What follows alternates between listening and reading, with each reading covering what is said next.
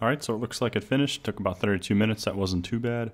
So what do we want to do now? Why don't we actually go to pgadmin and let's just query the table, and let's see what we have here. So I'm just going to refresh this for good measure. And if you go down to let's decollapse that, or just collapse it, and go to schemas, public, tables. And now these are the tables that got created. So let's go ahead and query one of these tables. So I'm going to query the point table. So if you just right click and go to query tool, this is actually just to make sure before we bring it into Post or QGIS, let's just make sure that there's actually some data in here.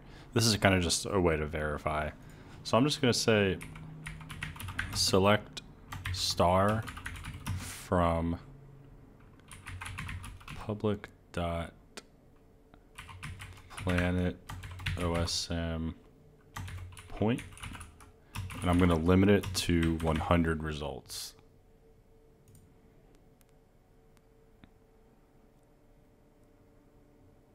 Okay. I'm not sure if it's just lagging behind or if there were no results. Okay, there we go. So you can see we got some data, and a lot of the stuff's null, and that's okay because for every point, some of these fields don't make sense. So for example, if you had like a restaurant, for example, some of these things wouldn't make much sense. Like a barrier doesn't make sense for a restaurant. I guess what I'm saying is like all the points share the same schema, so you won't see data in everything. So here we go. Here's some data. Cape May, Lewis Ferry. And there's the geometry. Okay. Cool. So this kind of tells me that we've got data in here. So now let's go ahead and open up QGIS and we'll take a look at this.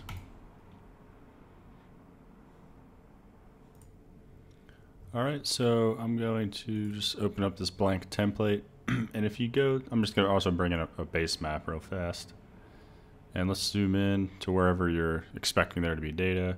And now we actually need to make a connection to the Postgres database. So right here, there's this Postgres SQL. Just double click that. And this is actually a remnant from when I did it earlier. So I'm just going to remove that and click new connection. And let's just call this OSM connection. And host is localhost. Port database, that's going to be the name. So OSM. So whatever name you have here, whatever you name that database. OSM, and let's just do basic authentication. So this is going to be Postgres, and then your password. And let's test the connection. And it worked, so let's hit OK. And now you see we have this new connection here. And if you expand this, it's going to ask you for the password again. You can store it, like there was a checkbox there that said you can store this information, but I didn't do that. But you can. So if I click OK, and here we have our connection, and this server is a little bit slow, so this is kind of taking a while. I think this is going to be dependent on your hardware that you have the database running on. So for me, this isn't the most powerful computer, and it's taking a couple seconds to load, but that's normal. So just let this load for a couple seconds, and you should eventually see those 5 tables that we were looking at in pgadmin. We should see these in a couple seconds. All right, so that took about maybe a minute or two. It's a little longer than I would have expected, but hopefully for you it loads a little bit quicker. And why don't we go ahead and right click and add the layer to the project. And again, since this is the Northeast, we're expecting to see data over here, and it looks like that's the case, which is awesome. Here we go. It's trying to load all this data. And yeah, I'm not going to sit here and let this load. So why don't we just do what we did in the introduction video where we filtered it. So just double click on your layer here. Actually, you might have to right click and hit properties. Actually, it's just acting a little slow, so I'm not sure. Okay, there we go. And once you get the layer properties up, just go to the source tab here and query builder, and we can do the entity equals, and we'll just search for a restaurant again.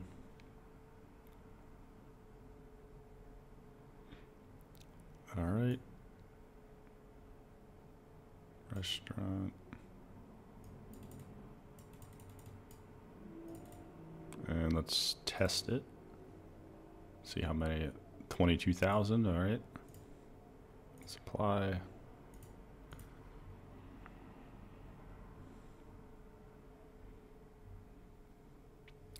Let's just zoom in a bit. And let's just take a look at a couple. So it's Los Pinos. Rustic Grill. Yeah, CNC pizza. So yeah, you get the idea. It's pretty cool. Yeah, so that's it. That's the basics. That's all I wanted to show you. Hopefully you found this useful, and if you did, please just leave a thumbs up and subscribe if you want. Something I kind of want to try is I want to download the entire OpenStreetMap data set and just attempt to load it into a database just for fun, just for kicks, just to see if it's even possible. I mean, I know it's possible. It's just has to do with the specs of your computer. But yeah, I think it's like 100 gigs or so. Let me just, if you go to the, I think other sources. Oh no. Let me go back. Planet OSM. Right here, 115 gigabytes. So that's my next project. If I can get it up and running successfully, I'll probably make a video about that. But yeah, thanks for watching.